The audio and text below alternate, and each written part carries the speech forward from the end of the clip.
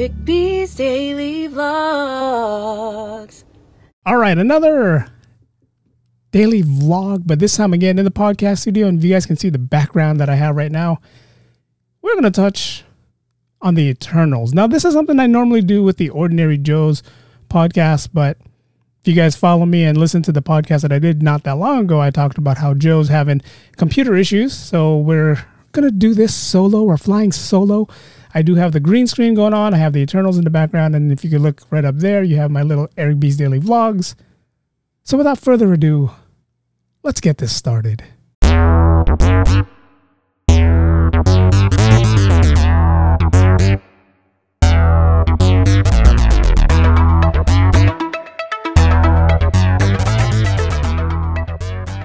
We interrupt our program to bring you this important message. Welcome, everyone. It's my daily vlogs channel, Eric B's Daily Vlogs. Eternals. Did you guys watch the Eternals, and what did you think about it? This is the new phase of the Marvel movie for me, and it was kind of hard not seeing like a Iron Man or, you know, Chris Evans. Are we doing the Chris Evans things again? If you guys watched my live stream, every time someone mentioned Chris Evans, what's going on? There was like a whistle going on. I guess, you know, that's why they call him Chris Evans, Captain America, America's ass, right? And yeah, anyways, today we're going to break down the Eternals. We're going to talk about the Eternals. We're going to talk about the movie and tell me what you guys thought about the movie. But before we do that, we're going to check out the trailer. So if you guys haven't watched the movie, spoiler alert, spoiler alert. I said it 4 times. Spoiler alert. That's the 4th time right there. Spoiler alert. That's the 5th time right there. Spoiler alert. So what I'm going to do is I'm going to switch scenes. We're going to see me right in the corner. There I go right in the corner. You got the big play button going on. And we're going to watch the preview or the trailer of the Eternals.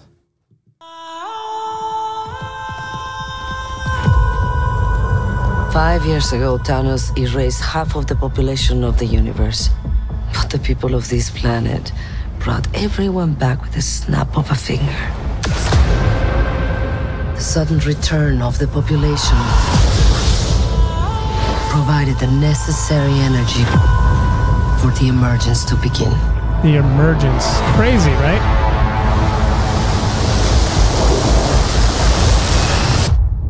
How long do we have? 7 days. 7 days.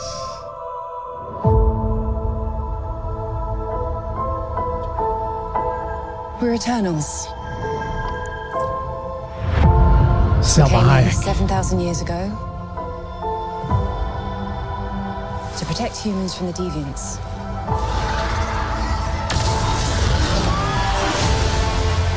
Why didn't you guys help fight Thanos? Or any war, or all the other terrible things throughout history? We were instructed not to interfere in any human conflicts unless deviants are involved. By who? The Celestial.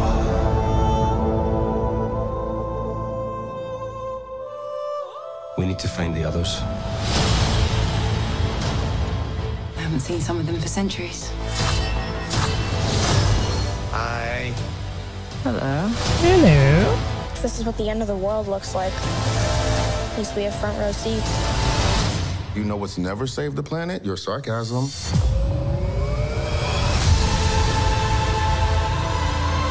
Chloe Zhao. We have loved these people since the day we arrived. When you love something, you protect it. Kit Harington. Wow.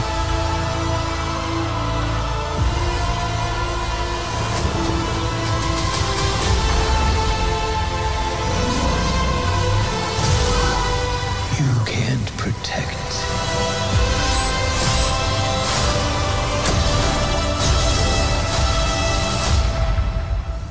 Any of them. Deviants.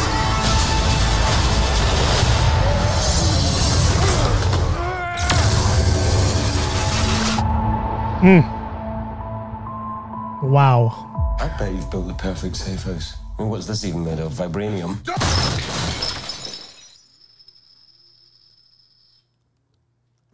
Fall collection. IKEA. All right, that's pretty much the trailer. I'm going to switch back to my normal scene, which is me right there. I do have a copy of, if I want to pop the preview up again, it's going to be right there in the corner on my right, my left. Everything's all turned off. What do you guys think? If you guys watched The Eternals, what do you guys think? It was a different cast. Now remember, we spent, how many years did we spend watching a Marvel movie, seeing the same group of Marvel cast? And when I say the same group, I'm talking about Chris Evans. Don't know who's doing that. Chris Evans, Iron Man, Tony Stark, Robert Downey Jr. So we've seen them in all the movies that we've seen in the Marvel movie. Now we're watching a new Marvel movie, a new MCU with a new group of people, right? Yet Peter Parker and Spider-Man's coming out in December. Hope you guys got your tickets. You guys can watch my full breakdown of the Spider-Man trailer. I'll leave the links down below. But Eternals, totally different movie, right? Totally different concept. And the fact where Gemma Chan's character, Cersei, says, we were instructed not to interfere with any humans because it's their only way to thrive. So if you watch the movie, they did say that. Selma Hayek says that the only way human populations would evolve is if they actually figure things out on their own. So like in the beginning of the movie, it was action-packed right away. I thought it was going to be boring. I thought it was like, oh God, it's going to be this storyline where we're going to be sitting here thinking about, I'm going to throw some Eternals music in the background. You guys know how I like to do things. Eternals original motion picture soundtrack by Ramin Djawadi. Dawade or Djawadi? You can find this on Apple Music, Apple Podcast. But yes, so in the beginning of the movie, it started off right away. Like no boring scenes. The boring scene came towards the middle. So the beginning part of the movie was very action-packed. Deviants were brought on Earth, and the deviants were here to try to decimate the population, right? Or I guess they brought the deviants in so the humans can find a way to thrive and kill them. I don't know. It was kind of this long thing, but it's funny because there's this one scene. I'm going to play that scene right here. Let's go pull this scene up. When she talks about Thanos. Let's pause this real quick. When Selma Hayek talks about Thanos. Let me skim to that part. When she talks about Thanos snapping the finger, and in one snap, he decimated half of the planet, right? Years ago, Thanos erased half of the population of the universe. But the people of this planet brought everyone back with a snap of a finger. See, that key line right there. Thanos snapped half the planet away, and in the snap of a finger, humanity brought everybody back. So was Thanos, did he knew the resurgence was happening? Did he knew that I got to get rid of half of the populations of the world, because if not, this world is going to disappear. And again, Thanos is from space. Why did he care about this world? Why did he care about Earth? There's something about Earth that he cared about, that he had to snap the fingers to get rid of the population. But listen to that again. Thanos erased half of the population of the universe. But the people of this planet brought everyone back with a snap of a finger. So that line right there, that's kind of a line where it's like, okay, so Thanos snapped half the humanity away, and we, humanity, not me, but like the Avengers, found a way to bring everybody back with a snap of a finger, right? So that's what that line is saying. That's what they're saying in that line. An all-star cast. I like the cast that they had. Icarus, played by Richard Madden from Game of Thrones.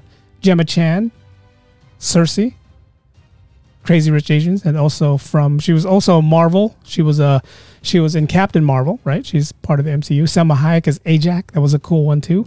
Angelina Jolie probably had the best underrated role in the movie. She played Thena, not Athena, Thena. Kumail Nanjiani, God, I'm sorry if I'm saying your name. Kamal Gunjani played Kingo. I don't know why Kit Harington is in the IMDb page that I'm looking at right now. Kit Harington is above Brian Tyree, Lisa McHugh, Lauren Rudolph, and Ma Dong-seok from Train to Busan. If you guys watched the movie Train to Busan, I don't know why Kit Harington, his character shows up maybe a few times, but he does have a bigger role. We'll get to that towards the end of what I'm talking about. But he does have a bigger role. But why was he here, and why were they talking about, or why is he again above everybody else? But you have Kit Harington, who played Daniel Whitman. Lisa McHugh, who played Sprite. Her character was pretty cool, but she's kind of annoying at the same time. Brian Tyree Henry, who played Fastos. I got something to say about him in a minute. Lauren Rudolph, who played Makari. She was cool because her character was deaf, so it was kind of cool to have that involved. Barry Kugan, who played Durig, and he had probably one of the coolest Eternals powers. I don't know if you want to say that, but it's pretty cool. Mad Dong-seok, his powers was kind of crazy, but he was cool. He played Gilgamesh, and then they brought in a guy, Harish Patel. Shout out to him, who played Kuran, who was Kingo's manager, right hand man. So, anyways, so the movie breaks out to they're fighting deviants. They start off like in the BC time, and then they make their way. Killed all the deviants, and then Selma Hayek, Ajax's character, goes, "Hey, you guys are free to go. You killed all the deviants. You can finally live your life the way you want to live your life." So it's like everybody decides to go their separate ways, do what they want to do their thing, live their lives, right? Live their lives. And remember, BC era, that's when it all started. So now here we are in 2021, and the deviants are back again, right? Deviants are back, and then here's the Eternals popping out of nowhere again. Gemma Chan's character Cersei is living with Sprite somewhere in London. Who is she? She's dating Kit Harington's character Dane Whitman. And again, Dane Whitman, if you guys know Marvel Comics, later on becomes the Black Knight, and he's part of the MCU also. So they gave him a small role because he's gonna have a bigger role later on. But so that's just again, spoiler alert for you guys who are there. But the movie was really good. There was a lot of cool features about the movie. It made me wonder, Icarus, who played by Richard Madden. And it's funny because Richard Madden, Kit Harington, they're both Game of Thrones, right? They're both Starks, or Kit Harington is Snow because he's a bastard child, but he's still a Stark no matter what. And Gemma Chan's character is Cersei. And if you guys watch Game of Thrones, Cersei, is a Lannister. So to bring the name full circle again in the MCU movie, it's kind of cool.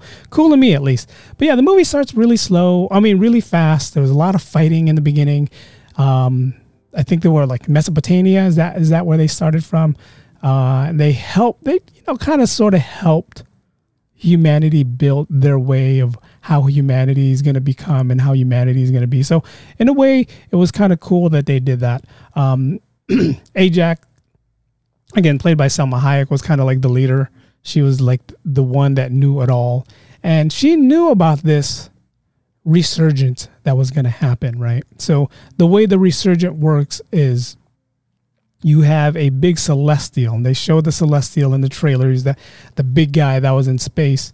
And for another celestial to be born, there has to be a fluctuation of humanity in a planet.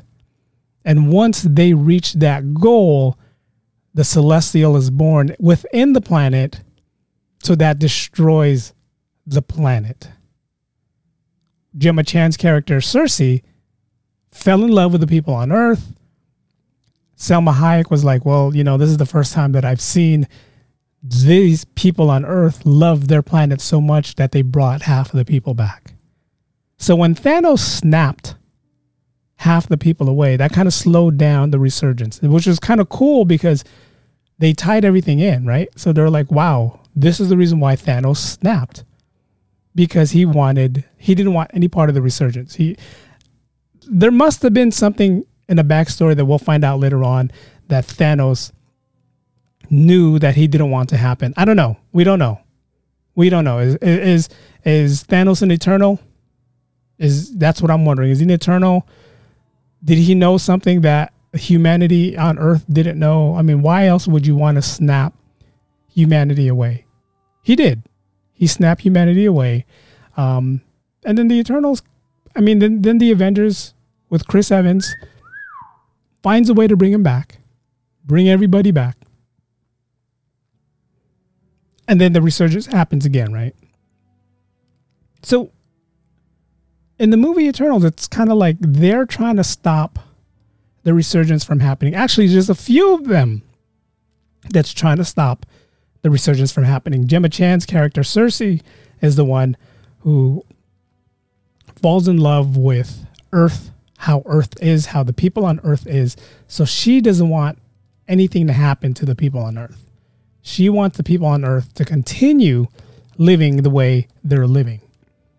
Where Selma Hayek's character she was kind of more put here to make sure the resurgence happened. But when she kind of fell, Earth found a way to save themselves. The backup plan was Icarus to make sure the Eternals were all taken care of, because he wanted to make sure the resurgence was going to happen. And it was kind of weird how they did all that, right? They were just clones. Their characters would go to different parts of the universe, have a resurgence in that part, whether it was Earth or Titan. That's another question. Did Titan have a resurgence? If we watch the movie Endgame, they show Titan, or in Infinity War and in Endgame, they show Titan. Did they have a resurgence? Is that what Thanos was trying to stop in Titan? Was he trying to stop a resurgence? So it's kind of weird, because it's like we see all these things in the comic book. We see all these things that they're bringing up in the comic book.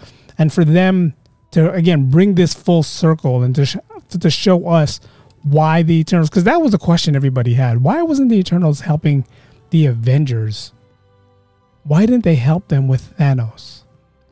And then they said because their way of making sure that the humanity can thrive is for them to have to figure things out on their own. Which I like. I totally like. I love the fact they have to figure things out on their own, because without that, we wouldn't thrive as human beings, right? We wouldn't. So that was a kind of a cool, homage to the people. Us have to find a way to do the things that we have to do. So it was kind of cool. I totally like that. But again, in the movie was just more what are we going to do to keep humanity? What are we going to do to keep humanity safe? What are we going to do to keep this planet safe? And I love the fact that there was a handful of characters, Cersei, Athena, Phastos, Makari, and Druig, who wanted to save Earth, and even Gilgamesh, who wanted to save Earth. And you had Icarus, who was like, "Nah, we gotta go with what the Celestial says. We have to destroy Earth, or we have to let the resurgence happen so we can move on." Because you remember they're living like 100,000 of years, right? They've been on Earth for thousands of years of memories of people that you love that passes away. You'll never die. So Icarus kind of had a point. Like, dude, I want to be reborn with a different memory. I want to be reborn somewhere else with a different memory. So he kind of had that. It was kind of right, I kind of totally agree. I kind of agreed with him. Kingo was more the, hey man, whatever Icarus wanted. I think Kingo had a man crush on him. So whatever he wanted to do, Kingo did. So he's like, yeah, I stand with Icarus. Yeah, on this one, I'm gonna stand behind him. We can't stop him. So if we can't stop him, I'm not gonna try to fight him. everybody else had Cersei's back, like to try to stop him. Phastos even created the Unimind, the brain, to find to find a way to kill the Celestial from resurging, which was kind of cool. And it's funny because a lot of people that I know was like, okay, you give me an African American character, Brian Tyree Henry, and if you guys watch Godzilla, Kong versus Godzilla, he was the podcaster in that one. And then a lot of people, it's kind of weird because a lot of people were upset that he was a gay African American. But I'm like, dude, he's the reason why they killed the Celestial. He found a way to kill the Celestial. So I'm more applauding his role as a gay African American. And I applaud that because that's the life that we live in right now, right? We have, gays, whether you're not African American or not. Excuse me, something in my throat. So I'm kind of glad they did that. And they made him like he was the smartest guy there.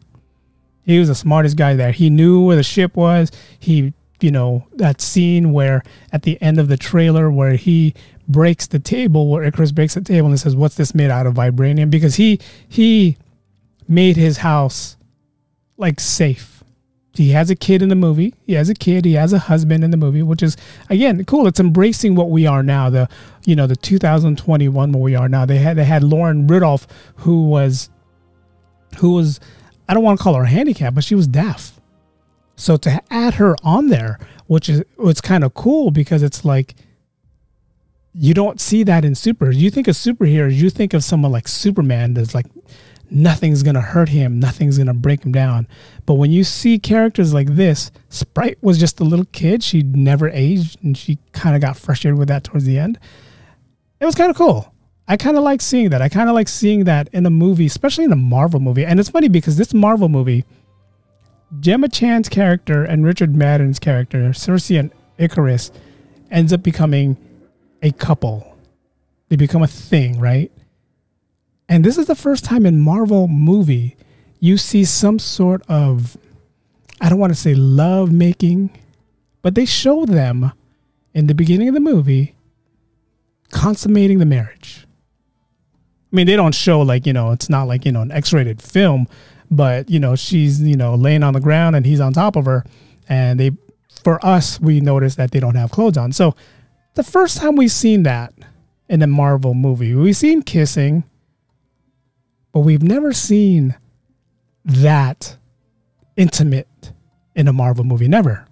This is the first time we've seen that. And it was kind of like, whoa, this is an MCU. It kind of made me realize this is an adult MCU movie because this is the movie that we are seeing right now, that it's an adult thing that's happening, right?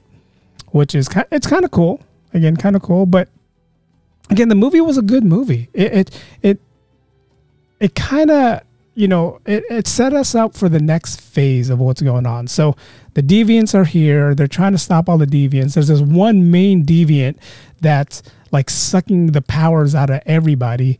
And when he's doing that, he's evolving to the very end. And if you guys see the trailer at the very end, let me go cue that trailer up and I'll show you guys that trailer again.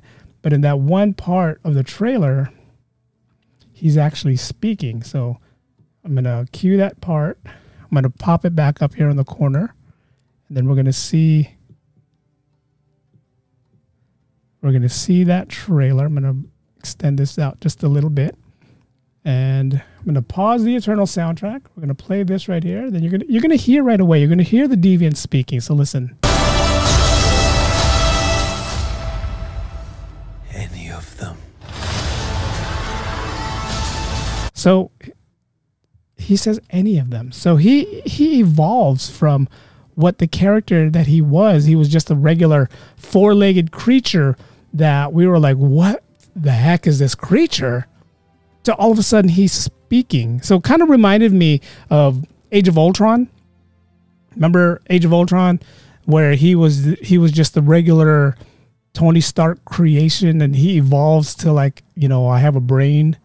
I want to do this, and he wants to destroy the world. He wants to destroy Earth. So that's what kind of reminded me of with this deviant right here, because he evolved to where he wants to kill the Eternals, because for, thousands of years, the Eternals was hunting them and killing them. But then now they're evolving. They're trying to stop the resurgence also from happening because they want to live on Earth, which is kind of like, okay, you want to stop. So it kind of made me like, why didn't you guys just try to stop Icarus? Because Icarus and Sprite towards the end of the movie was trying to stop the Eternals because they were trying to stop the resurgence. So it made me wonder why they didn't just team up. But again, spoiler alert, if you guys are already into this, 25 minutes into this, Angelina Jolie ends up killing the main deviant. Her character was badass, man. I want to tell you that right now. She was Thena, and not Athena. She mentions that later on in the movie. Not Athena, but Thena. She was this crazy killer. Her weapons was just coming out of nowhere. She would just like think of a weapon and it'll come out of her hand.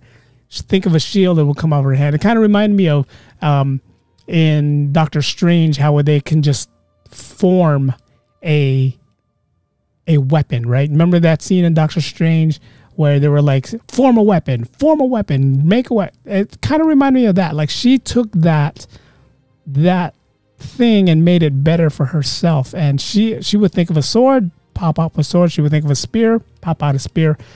Her character was cool. She did have kind of that mishap later on because her memories of the planets being destroyed kept coming back. And she was at one point trying to kill all the Eternals because she knew what the Eternals was trying to do, trying to have the resurgence. But they found a way to tame her. They found a way to, keep her tame, I guess you can say. Shout out to Dong-seok, Gilgamesh. Again, if you guys watch Train to Busan, he was the big guy in Train to Busan. So that was kind of cool to bring him in. Again, the characters that they had here, man. Haresh Patel, Karan, who played the right-hand man for Kumail, Kingo, who played Kingo in the movie. He was hilarious. He had a camera. They were trying to videotape everything. They were trying to vlog everything. And for someone like me who's a vlogger and who likes to record every little thing that's going on, having him on there was kind of a cool thing to have because it's kind of like, yes, you have another camera. Yes. And then they even say, Sprite even says in the movie, how many cameras do you have? You had a lot. So that was a cool thing. That was a cool homage to vloggers who likes to have cameras and to have, footage taken at the right moment and right time. So that was cool. That was a cool thing to do for them. I wish Selma Hayek had a bigger role. Ajax, she had a bigger role in the beginning of the movie, but again, she gets killed off by Icarus because Icarus realizes that she's not going to stop the resurgence. Or she's going to stop the resurgence. She's going to do whatever she can for Earth, our Earth. Remember, there's different universes, our Earth to survive. It was a good movie. It was a good movie. Again, I would kind of wish, and this is what I tell everybody, I kind of wish during fight scenes, we just had the Avengers, right? We just did Endgame, and everybody, an exception to Chris Evans, Captain America, and Tony Stark, Robert Downey Jr., everybody else is still around. We just seen the Falcon and Winter Soldier. We just seen Wanda. She's around somewhere. Well, Doctor Strange is around. We know Spider-Man is around somewhere. So I kind of wish in certain fight scenes, they at least paid homage to one of the older characters. Maybe Falcon, maybe the Winter Soldier, maybe Professor Hulk, or maybe Hulk, maybe Bruce Banner. In the movie Shang-Chi, they gave us Wong from Doctor Strange, and at the end of the movie, they give us Wong, Bruce Banner, and Captain Marvel. So we kind of know, okay, this is the same universe. We're in this universe together. And this is funny because I'm gonna tie in Shang-Chi with this movie in a minute. But yeah, that movie was called the end credit scene. We get to the end credits. The movie, of course, they save they save Earth. They stop the resurgence. It's kind of how the movie is. And then Ash, I believe is his name. Ash is the big celestial that everybody, Gemma Chan's character Cersei and Ajak, that's kind of like the big boss. He's the one that you speak to. He's the one that's telling you, hey, we are going to have a resurgence. We're going to get rid of Earth. We're going to start a new celestial, so that way this planet will die and then we'll grow another planet. I mean, it was kind of weird the way they did this. You have to watch the movie. But at the end of the movie, the end credits, they show 2 end credits. One, they show Kit Harington's Dane Whitman find his sword. And again, he's going to be a Black Knight. And, that's supposed to tie in with, we don't know if that's going to tie in with Blade or if that's going to tie in with Morbius, who's on the Sony side, which is kind of cool. If you guys haven't seen my Spider-Man breakdown trailer, again, I'll leave the links to the comment down below. I also talk about who I think Ned Leeds is going to be in the Spider-Man universe, so go ahead and watch that. But yeah, so Kit Harington, Dane Whitman, Black Knight, it's going to be, supposed to, if they keep it, if Marvel keeps the Black Knight the way the Black Knight is in the comic book, it's kind of like Game of Thrones, so I don't know how they're going to tie in Dane Whitman with Blade, maybe Vampire Hunters. I don't know. So in the end of the movie, Gemma Chan, Cersei, Phastos, and Kingo gets taken away up to space from the Celestial. Icarus is gone. He kills himself because he realizes he loves Cersei so much that he can't find a way to kill her. So he decides to just leave.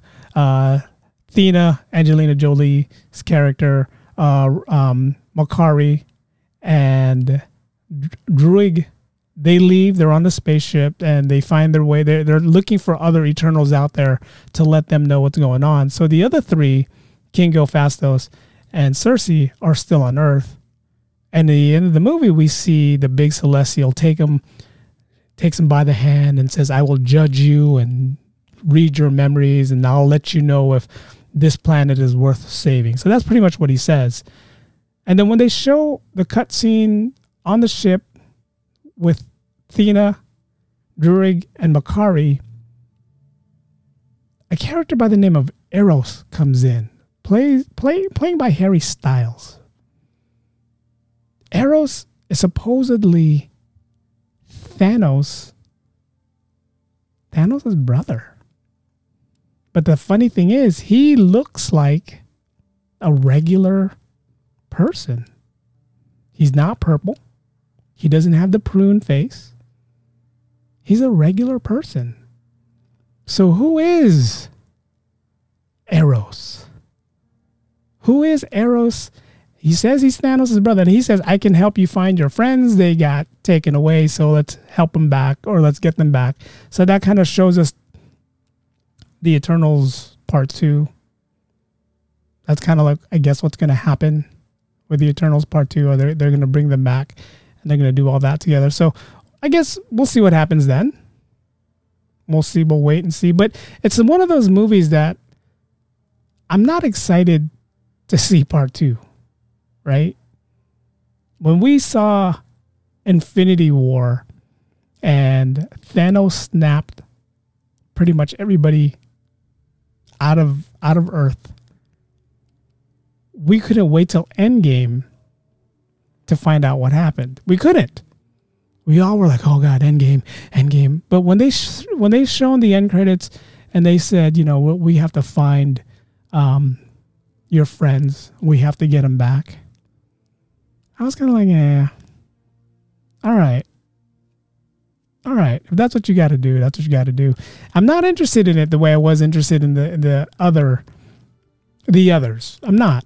I don't know why.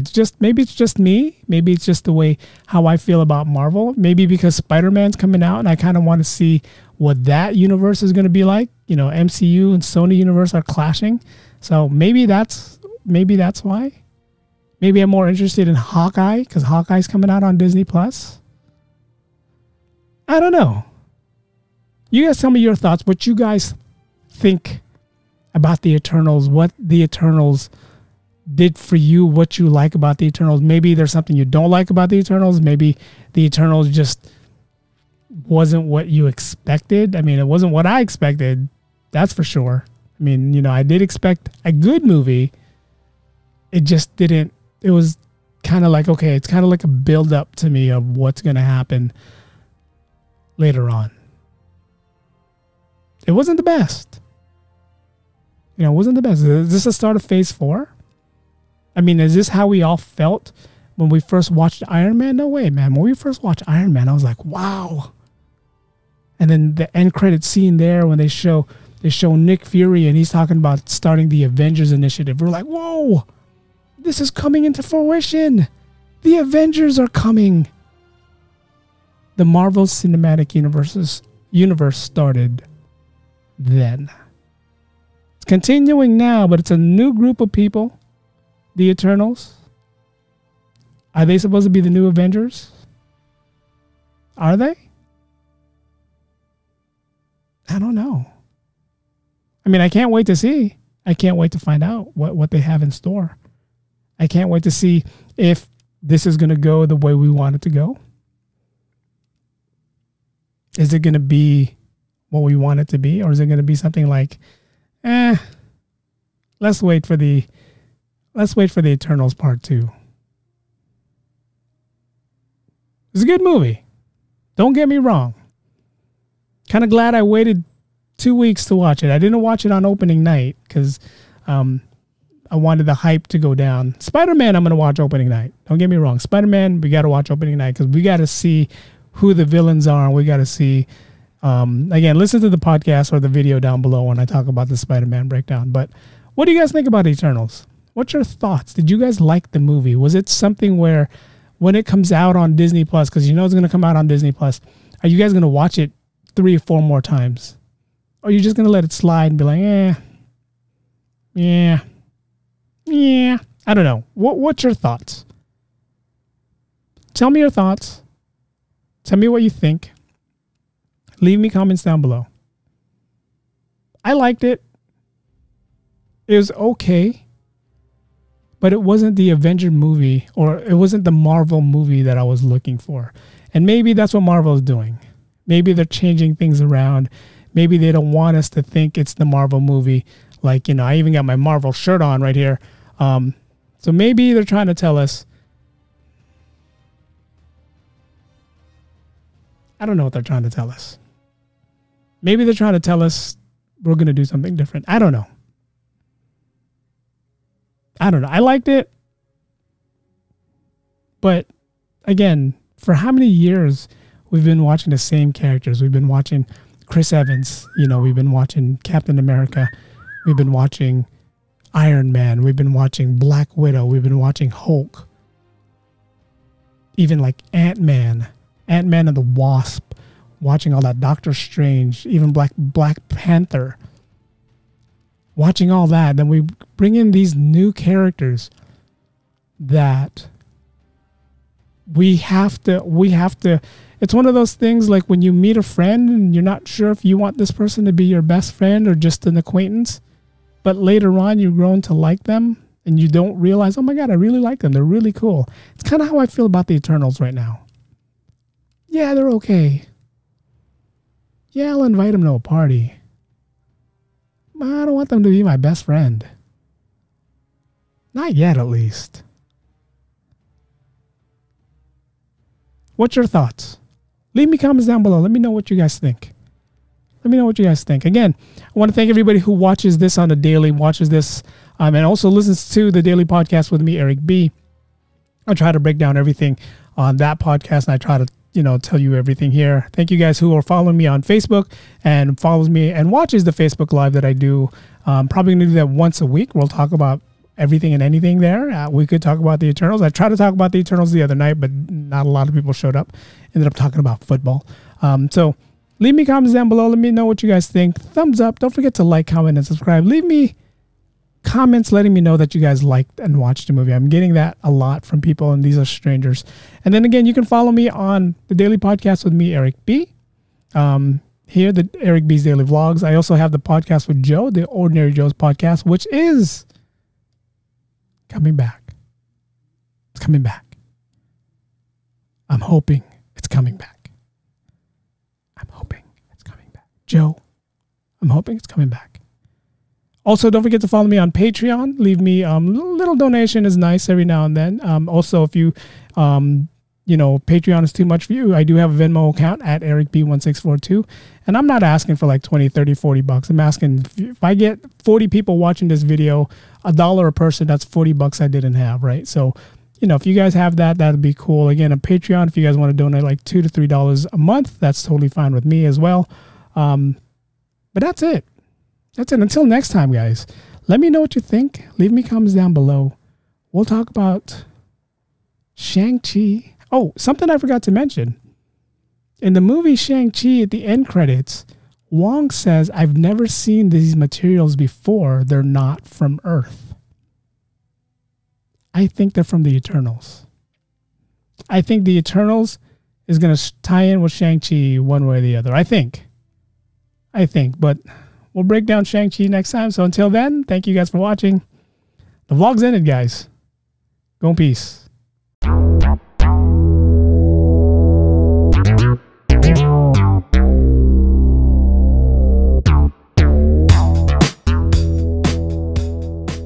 Again, you can download this soundtrack, Eternals, original motion picture soundtrack by Ramin Djawadi. Djawadi.